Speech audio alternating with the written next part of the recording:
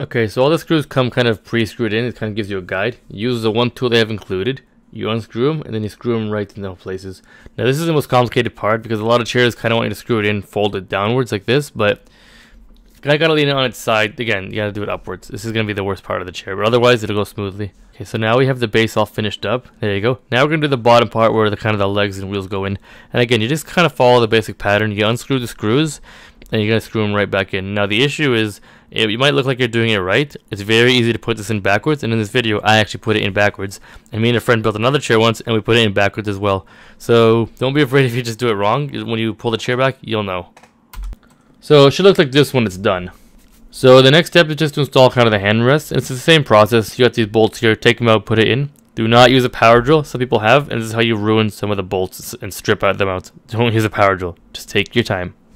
So not every chair has a footrest, but this one does. It kind of just slides on and off. Now as you slide it in, you're going to see these little two spots at the very back of the silver. There's these two little rubber kind of grommets. You put them there. That way the chair slides forward and back, but it won't fall out. Is it a cheap protection? Yes, but it works really well. When you install the chair, make sure it's facing this position. When you lift it up, you kind of fold it back downwards, and that's how you put it away. That's how you know you've done it right.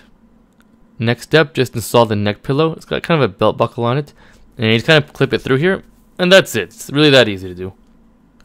Next step, you want to install the back support. Again, it's also optional. Some love it, some hate it. So the bottom part, you're just going to kind of thread here through the back corner of the chair, just like so.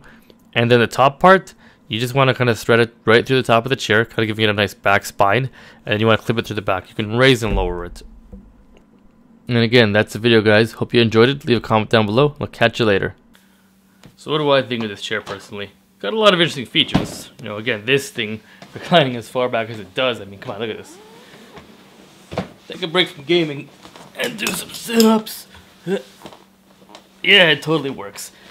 This footrest over here, pretty neat. You can't see it in this video, but you know, it's not a bad example of what you can add in for something. I guess it's time for my thoughts. So what do I think of this gaming chair?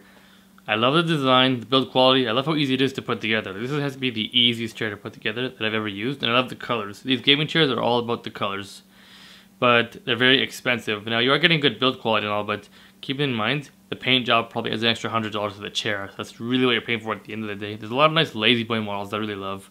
I do love these extra cushions over here, but they're not very practical. This one on the head, you know, if you adjust it, it can kind of be neat, I guess. But the one for the back, it isn't great. And honestly, a lot of chairs have that little kind of curve or that arch. This one doesn't have it. Would really be nice if it did have that instead of the optional pillow rest. And this does look great for a video, and it's a great backup chair if you got a buddy over.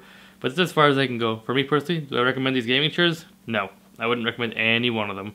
Maybe there's a different brand out there that I haven't seen, but honestly, they're generally all built similar. They have different materials, but overall, if I'm going to be paying $375 for a chair, it's got to be better than this one. I'm sorry. A lot of people love it. In fact, a friend of mine's going to buy this off me because he really likes it a lot, so to each their own.